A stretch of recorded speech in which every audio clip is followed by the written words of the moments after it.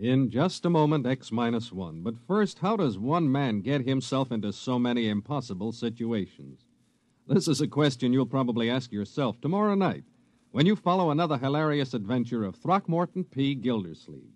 Yes, Gildy's eye for the ladies and his impulsive temperament managed to entangle him in a web of riotous circumstances.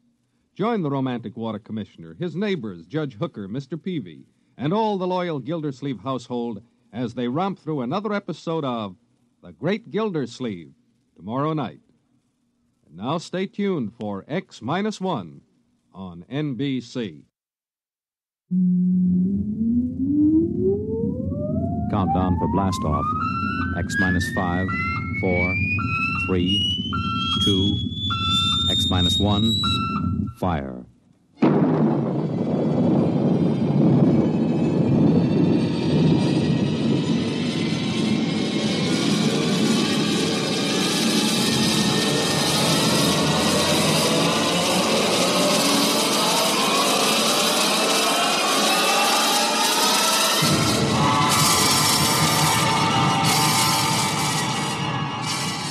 From the far horizons of the unknown come transcribed tales of new dimensions in time and space.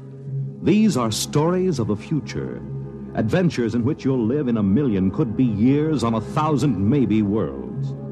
The National Broadcasting Company, in cooperation with Galaxy Science Fiction Magazine, presents X minus 1.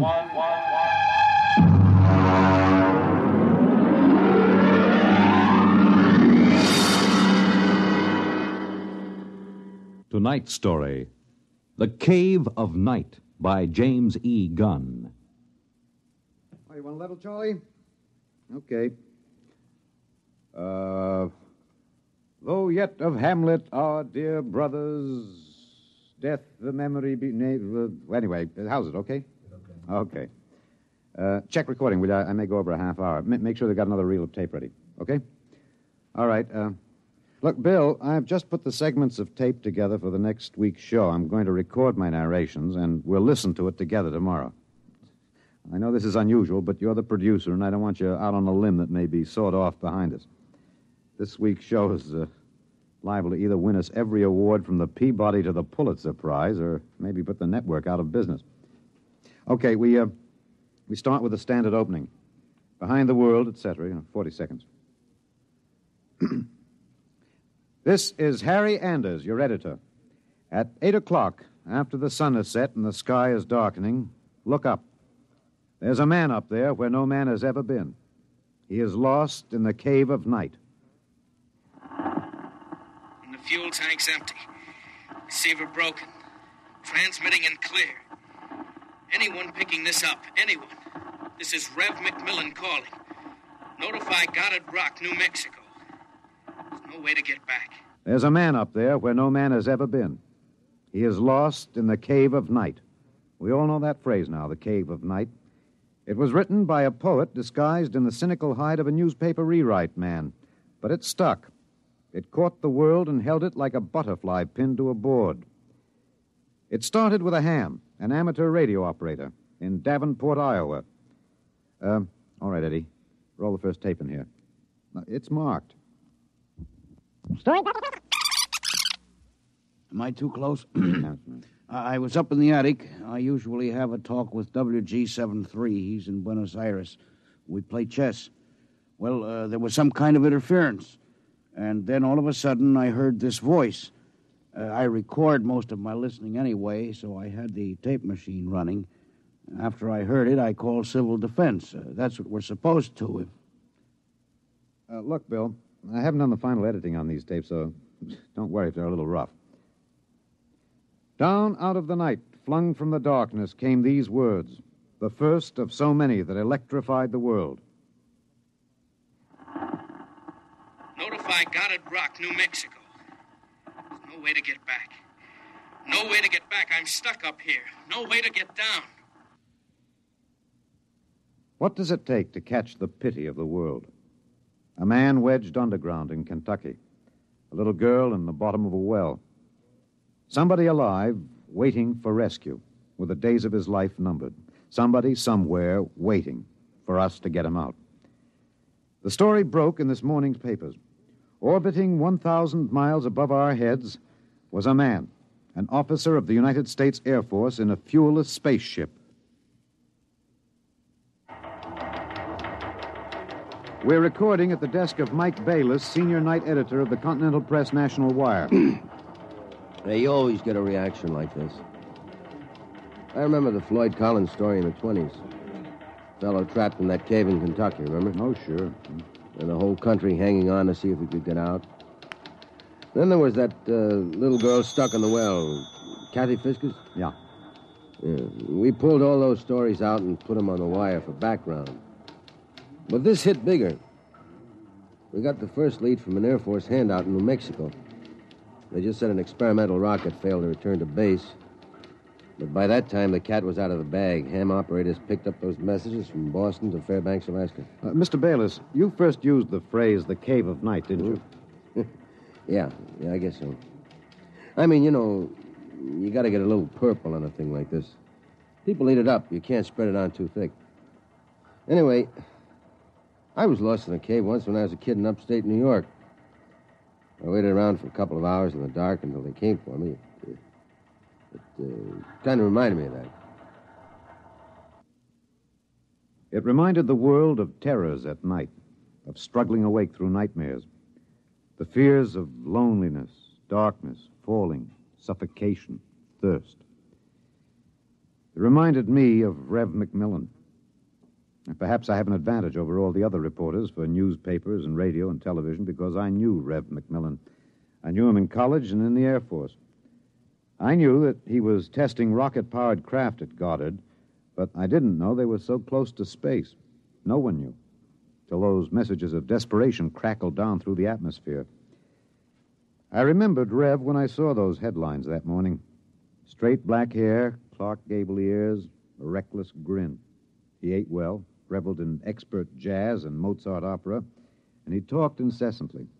His southern speech was no drawl. There was too much to say. And now he was alone, and soon all that might be extinguished. The men from the radio newsrooms rushed to Goddard Rocket Base armed with miniature tape recorders. Gentlemen, I'm Colonel Arthur J. Hannigan, Information Officer for Goddard Rocket Base, and I'm authorized to issue the following statement. First Lieutenant Reverty L. McMillan, United States Air Force pilot, Experimental Rocket Division, took off from Goddard Base at 22:34 Rocky Mountain time. His craft, the XR-37 Mark II, a hydrazine nitric three-stage rocket. I'm sorry I can't describe it, boys. Classified. Well, in order to maintain orbit, the motors were pulsed for 1 second every 15 seconds elapsed time. After 3 minutes, the exhaust was seen by ground spectroscope observation to flare for half a minute. His fuel supply is exhausted. The craft has reached sustaining orbital speed. What does that mean, Colonel? He's out of gas. He can't get down. The first mobilization was of the scientific brains massed at Goddard. Few of them knew Rev. Brains at a research project are usually carefully sorted out and salted away from the distractions of the outside world. They designed, they invented, they calibrated and theorized. But they didn't know the short, stocky man with a lopsided grin who rode the fruit of their labor up and out, and now circled the world of his birth, with time ticking out. I covered the hearings in Washington for the network newsroom. I flew down from New York, and the stewardess came out every few minutes to tell the passengers the latest news. She called him Rev, although she never knew him, and once I thought I saw a tear. The hearing was before the subcommittee of the Senate Committee on Military Affairs. Presiding, Senator Allen J. Haggister of Kentucky. All right, General Finch. You've made the technical situation fairly comprehensive, even to an old canebrake redneck hillbilly like myself. I have tried to make the gravity of the situation apparent, sir. It appears to me, General, that the sacred life of a human being created in the image of his maker is in danger. It's no light thing to be thrown away like some guinea pig. If that ship wasn't safe, if that poor man up there in the Cave of Night is to die, somebody is responsible. Isn't that right, General? Sir, a manned rocket was sent up because of one simple fact. It takes a computer of tremendous versatility and capacity to operate a Harrison-Munch reactor engine. A computer of infinite complexity. And I ask you, General, I put the question to you, why was such a computer not designed? It has been designed, sir. It was designed 500,000 years ago. There is only one mechanism competent to handle those controls, sir. That is the human brain. All right. I turn now to my second question, General, and I ask it not only for myself and my colleagues on this committee, but for 170 million Americans listening on the radio, watching on television. With that man up there living out his last days, why was it not possible to send a ship up after him? Why was there no second ship built? For one reason, Senator, money. The appropriation for rocket research fell short by 12% of the amount needed even to build one vessel. Oh, frankly, gentlemen, the deficiency was made up by cutting corners and diverting funds from other projects. That is not the point, General. There's a man up there who's going to die. With the limited funds you gave us, we've done what we set out to do. We've demonstrated that space flight is possible, that a space platform is feasible. If there is any inefficiency, if there is any blame for what has happened, it lies at the door of those who lack the confidence and the courage and ability of their countrymen to fight free of Earth to their greatest glory. Senator, how did you vote on that?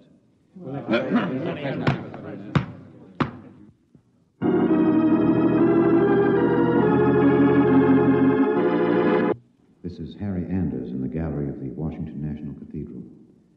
This is a special prayer service called by the Dean of the Cathedral for the safety of Lieutenant McMillan and for the success of the recently announced rescue plan. The church is filled. There's a sprinkling of high Navy, Army, and Air Force uniforms. I see General Finch in the second row, next to the Secretary of the Air Force and the newly appointed Undersecretary of Defense, Mr. Winokur. Prominently displayed in the center aisle, below the ornate railing separating the pews from the altar, is the small model of McMillan's ship. One by one now, the congregation is filing past, dropping checks, bills. I saw one child drop in 12 pennies, one by one. All contributions are to be used to defray the cost of the rescue effort. The congregation is now kneeling to pray.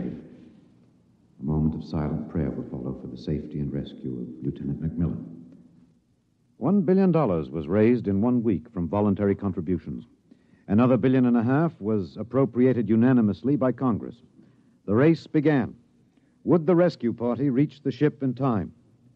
Of course, we didn't know then.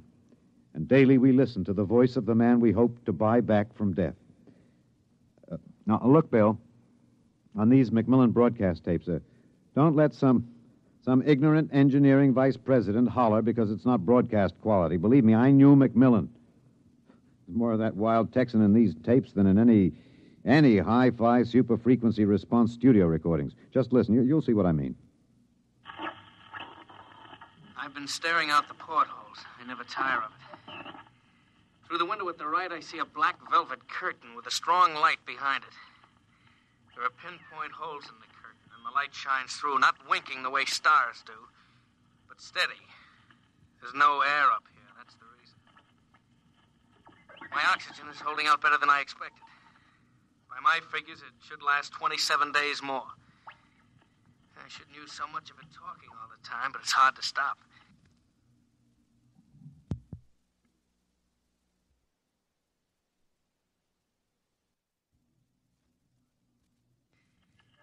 Talking, I feel as if I was still in touch with the Earth. Still one of you. Even though I am way up here. Too bad the receiver is broken, but if it had to be one or the other, I'm glad it was the transmitter that came through all right. There's only one of me. There are billions of you to talk to. You can't see me now. You'll have to wait hours for the dawn. I'll have mine in a few minutes. That's the way he talked. And as we listened to the lonely voice from the night, the engineers, the scientists, the construction men worked round the clock. General Finch presented the problem in the pool interview. I asked the questions for the combined networks that afternoon. Most of you heard the complete broadcast live as he briefed the world with the clipped, laconic delivery of a soldier. There are two basic problems. We've recovered the first and second stages of the rocket. We've only to construct the third stage. The second problem is more difficult. The pilot. Lieutenant McMillan was the only man physically and psychologically qualified. We discovered that in our first program. His training and orientation took 18 months. We have now to duplicate this in 27 days. You think it's possible, General? I don't know. That's all, Mr. Anders. Stevenson, get me some coffee, will you? Black and some kind of sandwich, no butter, no mayonnaise. And then the voice from the cave asked a question and expected no answer. Do you hear me down there? Sometimes I wonder. I wish there was some way I could be sure you were hearing me. Just that one thing might keep me from going crazy. I was there the night we answered that question. I was there in a helicopter over Kansas City. This is Harry Anders speaking to you from a helicopter over Kansas City. There are 15 seconds till midnight. The plan was developed by General Finch. At precisely midnight, every light in the city will be out and then flashed on in 2-second intervals. This will be the exact moment that McMillan's ship is calculated to pass overhead. It's almost time now. 5, 4, 3, 2, 1. There they go. Off. On. Off. On. Off. On. I see it.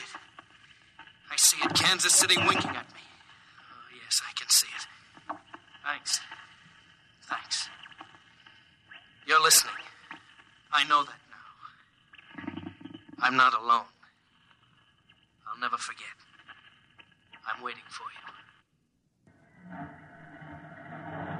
We're recording in the press gallery of the Goddard Rocket Base main construction hangar. The vast third stage component stands before us, men swarming up and down the gantry cranes. The Mark III is being built to carry 5 men instead of 1. The pilot selection has been kept a top secret to avoid unnecessary strain on the men selected. The latest progress report gives a possible margin of 6 hours between the launching of the rescue ship and the estimated exhaustion supply of oxygen to Lieutenant McMillan. The shift is changing now. The expert construction workers recruited from across the country by the combined efforts of the Air Force Personnel Service, the Atomic Energy Commission, and the International United Electrical Workers and United Auto Workers of the AFL-CIO. The margin is 6 hours. 6 hours between life and death for Lieutenant Reverdy L. McMillan. An hour ago, I saw the sun rise over Russia. Looks like any other land from here. The green where it should be green. Farther north, a sort of mud color. And then white where the snow is still deep. Up here, you wonder why we're so different when the land is the same. You think we're all the same children of the same mother planet. Who says we're different?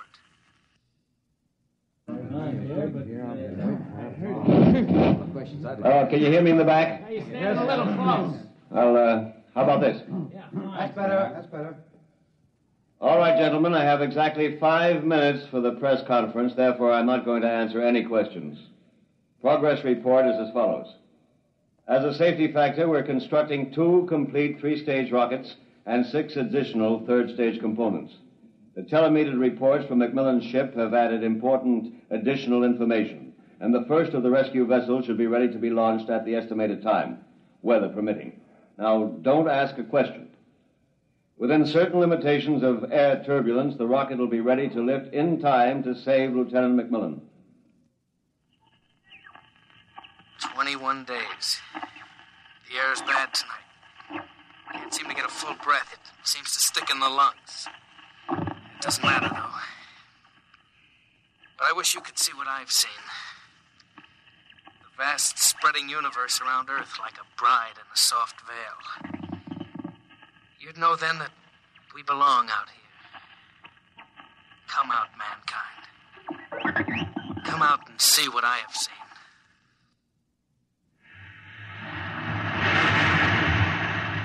This is Harry Anders at Goddard Rocket Base.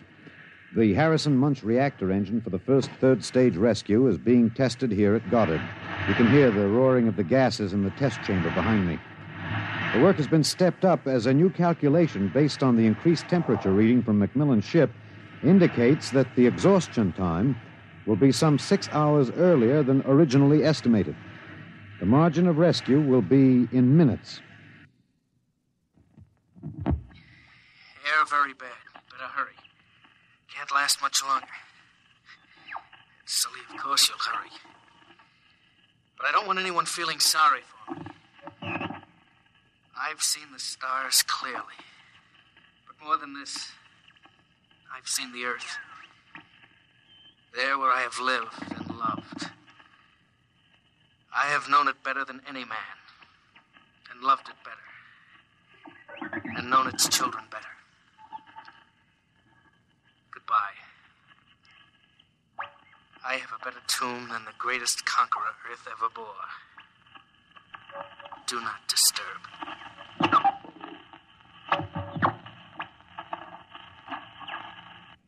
Countdown for blastoff. 5, 4, 3, 2, 1.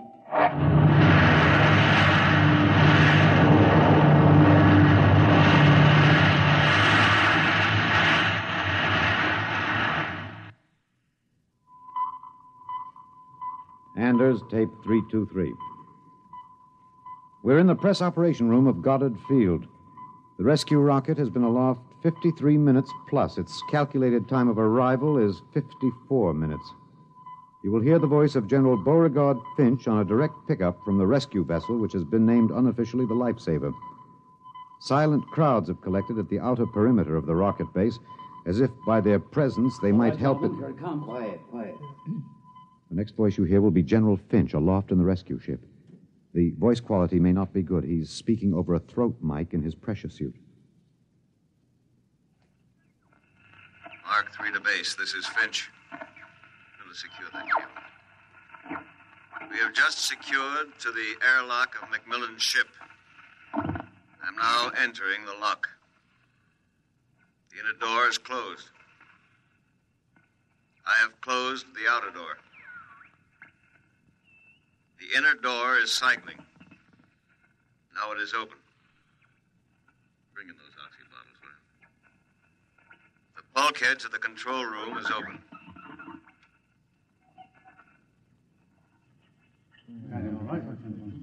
Is he all right? Come on, will you? What's happening? Lieutenant McMillan is dead. He died heroically, waiting till all hope was gone. Until every oxygen gauge stood at 0. And then, well, the airlock was open when we arrived. In accordance with his own wish, his body will be left here in its eternal orbit. I'm going to leave now. My feet will be the last to touch this deck. Lieutenant McMillan is in his control chair, staring out towards the stars. I'll leave the airlock doors open behind me. Let the airless, frigid arms of space protect and preserve for all eternity this man they would not let go. Well, that's the show, Bill. Bill, you remember at the conference we hadn't made up our mind whether to pick anything up from the celebration last night after the news of the Mars landing? I said it was the right end for Rev McMillan's story. You said it was old stuff. Every kid knew the sequence. The ships built to rescue Rev, used to set up the satellite base, from the base to the moon and now to Mars. Well, I went out with a mini-tape last night, and I've got the end of the story. Here it is. This is Harry Anders in Times Square. The neon rocket ship at the top of the Times building has just flashed into brilliant light. The signal that the landing signal has been received from the rocket Rev McMillan III. Man has landed on Mars. And a holiday crowd here in Times Square is celebrating like 1,000 New Years rolled into one. I'm being tossed and pushed and clapped on the back all at once. Let's see what the man on the street thinks about man on Mars. You, sir. I'm broadcasting. No. How do you feel about it, sir? How do you feel tonight about man's conquest of space, of the planet? Leave me alone. I'm in a hurry. Well, just a few words to the... Look, you get your hands off me. Let go of me. I'm not interested. Wait a minute, sir. Wait. Rev! Rev, come back here. Rev! You think I could listen to that voice over and over in a tape editing room and not know every vowel, every consonant? I'm telling you, Bill, I saw him. Rev McMillan. The black hair was gray and those claw gable ears were pinned back, but that's a simple operation. I played that piece of tape over and over. It was Rev, I know it. He isn't up there. He's alive. We've got it, Bill. We've got it on our show. We'll break it. Rev McMillan is alive. I haven't written it yet, but we finish it off with this, with a question. Why did they announce he was dead? I'm in the tape editing room now. I've got the reel ready to record the answer. Excuse me, Mr. Anders. Hey, just a minute. I'm recording. You better see the page outside Mr. of the... Anders, I'd like to talk to you for a moment, if I may. I have a letter of authorization. Just a minute. I'll be through in a minute. Look, Bill, I've got the answer now. Last night, they landed on Mars. But that first ship, the one that circles up there now, there isn't anybody on it. There never was, except a 30 days recording and a transmitter. That's all. He was never up there. They didn't have the money for a manned rocket. They wanted a crash program all out, so they sent a decoy up. And we all broke our hearts to rescue the man who wasn't there. Oh, he must be laughing, General Finch and the rest of them, the ones that knew. I guess they had a problem. What to do with Rev? I wonder if he slipped away from whatever guards they have around him to see the celebration. He looked a little sad. I think sometimes he must wish he was really up there in the cave of night, seated in the icy control room, 1,075 miles above the Earth, staring out at the stars. Mr. Anders, I must insist... What? Bill. Looks as if I won't have to worry about editing this tape. My friends are from Washington. I'd like to call your attention to the last paragraph. What? Oh, no. It's very simple. You won't have to burn it. It's easy to destroy recording tape. I throw this switch. When the tape goes through the erasing head, it's gone forever. Oh, too bad. Would have made one fine show. Okay. So long, Rev.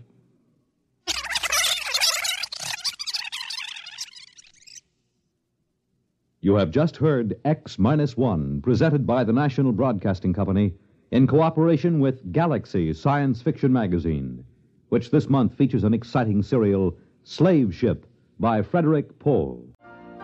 You've been listening to the OTR Gold Network. Find more classic radio at otrgold.com.